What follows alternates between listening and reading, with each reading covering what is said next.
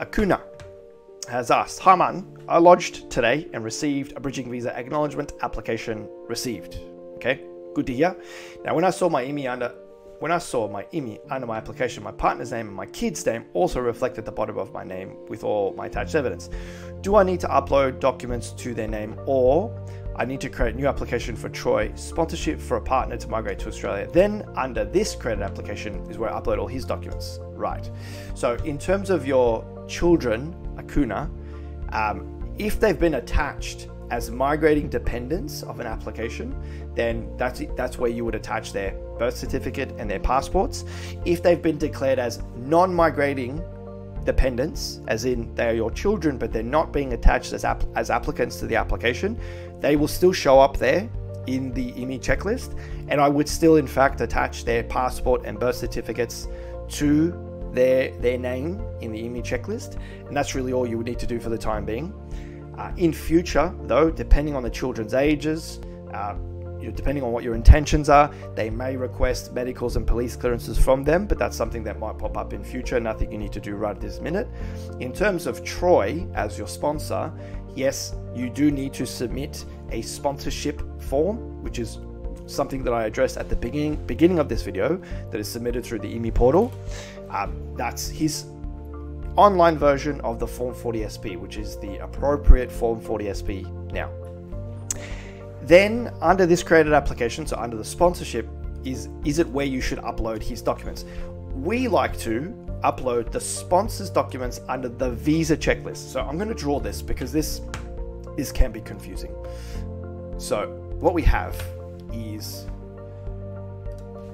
this is the scenario. Okay, you guys are in your IMI portal and you submit the visa application form and you submit the sponsorship application form.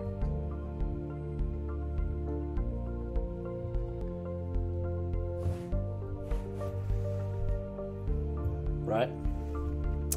You submit this first and then you submit this second, both under the IMI portal.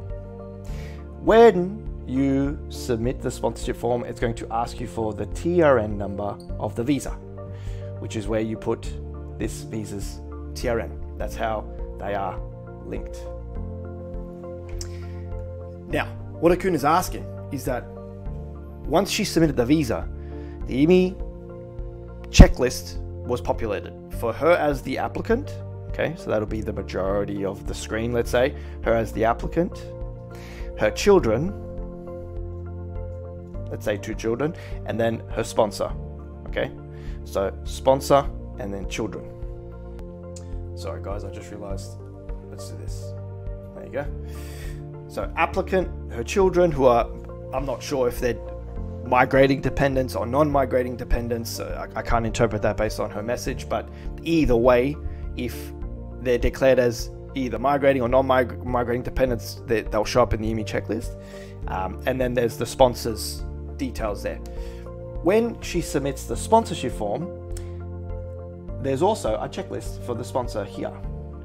Right? Now, really, this and this is the same. So what we like to do is so that you have one reference point, is we like to attach the sponsor's documents here, not here. Because otherwise, when you're going to attach new documentation in future, should you wish to, you just need to log in, find your visa TRN, and have a look at what you've attached, and it's all there, rather than trying to log in, look at the visa, okay, what was attached there, let's go back to the sponsorship, what's attached there. Whereas if you have it all there, it's a lot more convenient, it's centralized, and it just helps you to keep organized, and it's more efficient. And given that it's the same thing, okay, they provide you an option to provide the documents in relation to the sponsor here and also here. Now, the reality though is that the majority of the documentation is here. Okay, so I'm going to say, let's say 85% of all the documents will be uploaded under the applicant, because that's where the relationship evidence goes. And then, you're attaching, like I said before, the passport and the birth certificate for the children, passport and birth certificate for the children, and then the sponsor, I would keep it super simple. I mean, you're attaching, let's say, his citizenship documentation, and this is all outlined in the Veazy checklist in terms of what documents you should be attaching for sponsors. Let's say, you know, his passport,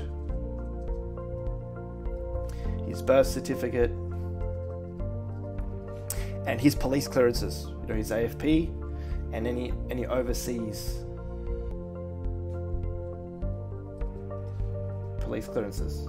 Okay, that's basically all you're really attaching for the sponsor, is proof of their Australian citizenship and proof that they are of good character, because they need to be assessed against certain character requirements to sponsor partner visa applicants.